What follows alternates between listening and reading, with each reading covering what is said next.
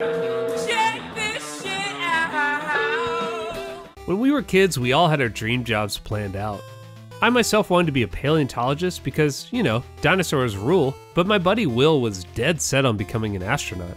He was a kid who was digging a hole in his basement to reach China, or was stringing up used electronics wires around the treehouse to build a time machine, and no matter what you said, you couldn't convince him any of these schemes wouldn't work. The astronaut path got amped up even more when his parents got him a copy of Space Shuttle Project for the NES. For a long time, he was really focused on playing it, which he insisted was part of his training, and so, of course, no, I couldn't play it. Well, it's 30 years later, and now it's finally James's turn to shoot for the skies. So what is Space Shuttle Project? Well, it's a surprisingly detailed simulation game that runs through the various steps involved with launching a shuttle into space, performing some kind of repair or scientific operation, and then of course bringing the shuttle back down to Earth. The various obstacles preventing you from entering the shuttle or launching a satellite are obviously embellished a bit in order to make this an actual game, but the rest of it seems to be a pretty legit representation of what happens with this kind of space mission. I mean, I say that, but I missed out on all the training when I was 9 years old, so what do I know? The expedition takes place in 4 stages, although there's actually a minigame on the Enter Your Name screen. What? After you choose your title, you then need to memorize a 4-digit number and shuttle name that then you need to plug in slot style. It's actually harder than it looks, and is easily the most difficult sign-up screen on the NES. It immediately made me think of Milhouse playing Bone Storm. After that, you'll reach the first real stage. There's an elevator that brings you up to the shuttle where you'll need to activate various levers and then load up your buddies one by one. This part is pretty blatantly cheap as it's timed and they barely give you enough seconds to get everyone on board. If you can't throw them in there quickly enough, you have to start all over again.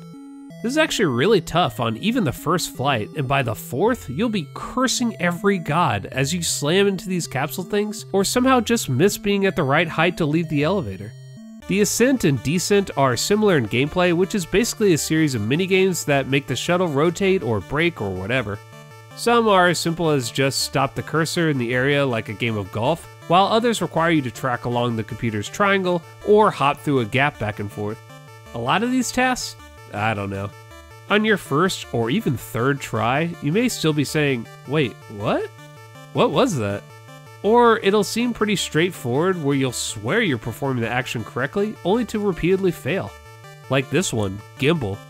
Before it moves, ask yourself, what's going to happen and what buttons will I need to press? Well, the answer is press A when it reaches the right, and B when it reaches the left until it stops moving between the two. When I explain it that way, it sounds pretty simple, but with zero context, even when I anticipated what was going to happen, it took me 3 tries to choose the correct input combination. The main variation in gameplay is the hilariously named extravehicular activities section. It's mostly this incredibly tedious space station construction stage where you transport squares around space using asteroids physics. Once you place a square, you have to float all the way back to the shuttle, grab another piece, and then awkwardly make your way all the way back across the screen. It takes forever, and as the game goes on, these levels get longer and harder and longer and longer. Oh god. There's also some vertical sections where you guide a satellite to rescue a stranded cosmonaut, which are thankfully not as time consuming, but still not super fun. Although hey, Gorbachev thanks you personally? Alright! Speaking of world leaders, after the 6th mission you'll return to Earth where you'll be greeted by President George Bush and whoa, former Vice President Dan Quayle?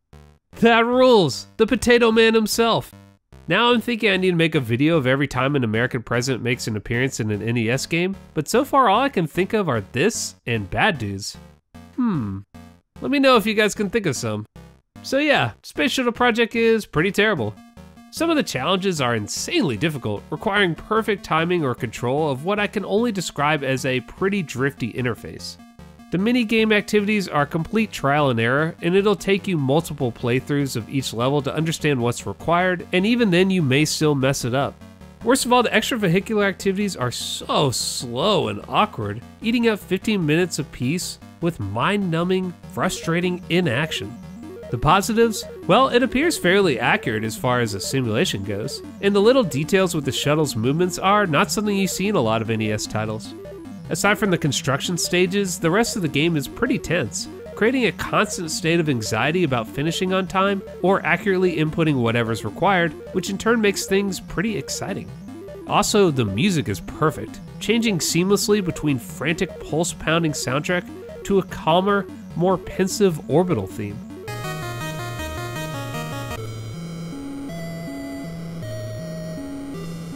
Overall, yeah, I wouldn't recommend Space Shuttle Project in any way, but it is unique enough to warrant at least one playthrough just to experience how different it is from other 8-bit titles at the time. And if you're like me and are taking the time to delve into every game in the library, believe me, uniqueness goes a long way after your 5th golf game or 30th generic movie license title. Hey y'all, if you like my channel and want to see more, I'm posting a bonus video every week over at patreon.com/bigolwords, and then I'm also streaming every Thursday at 9 p.m. Eastern Time, so come hang out. Thanks for watching.